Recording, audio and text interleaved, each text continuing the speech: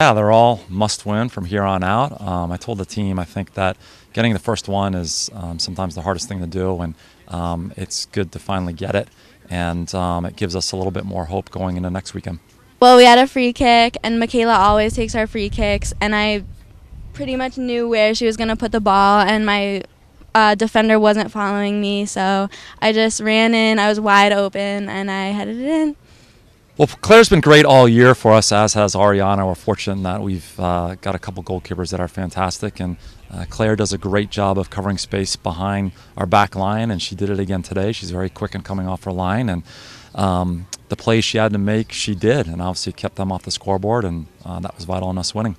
I think just, again, learning how difficult it is to win conference games and making the plays that are necessary and knowing how to defend leads when you get them. I think that, we're growing as a team with every game, and we're going to need that type of effort and even more to beat our next two opponents, Holy Cross and Army.